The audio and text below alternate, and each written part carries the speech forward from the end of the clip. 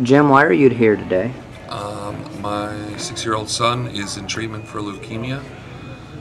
Okay, And can you tell me about when your son got leukemia? my son was diagnosed officially on March 8th, 2012. He started showing symptoms in late January of 2012. His leukemia showed itself about 18 months after the oil spill. All right. Can you tell me what you've been going through? Well, leukemia treatment with a little kid is not easy. Lots of large hospital bills. Thankfully, we have coverage for that. Just not having the life of a normal 5 and 6-year-old. He didn't start kindergarten till after Halloween because of immunity issues. He can't go anywhere where there's indoor things, like here, playlands, Chuck E. Cheese, that kind of thing. We've been hospitalized, I think, 6 or 7 times since diagnosis. Now, you've heard about other people having leukemia since I this. know, yes, and it can take years for it to kick in.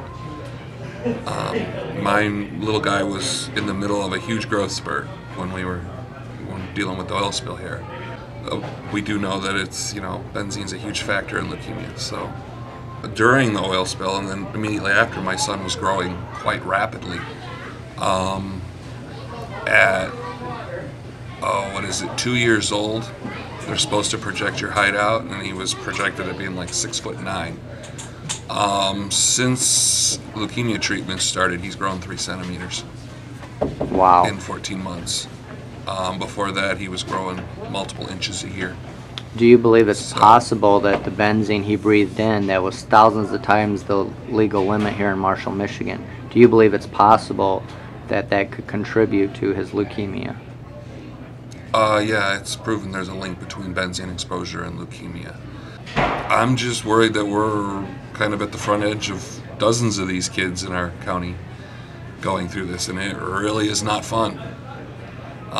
Why do you think dozens of kids might get this in the near future? Because of the exposure levels and the smell. No, and yeah, that's another thing. We have not pursued anything legal just because we don't want to subject our 6-year-old to all that entails. So you're not here because you're not suing for money. You're not trying to get it. No, as a dad, I want to know why my child got this. I have no idea. And I want to make sure that other people that are seeing kids showing chronic illnesses at least are aware that blood cancers are very, very likely side effect of this. My house is worth a third of what we owe. I mean, the whole town's real estate values have just fallen right through the floor. I think they've been very dishonest. I mean, I remember reading the initial reports. I believe the initial reports had it Monday morning. Was the first time they admitted to?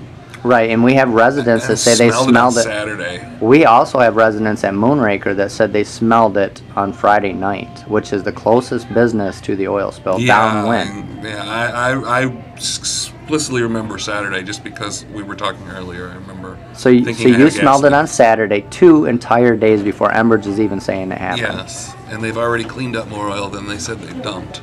Yes. So obviously we believe they spilled a lot more than they're saying.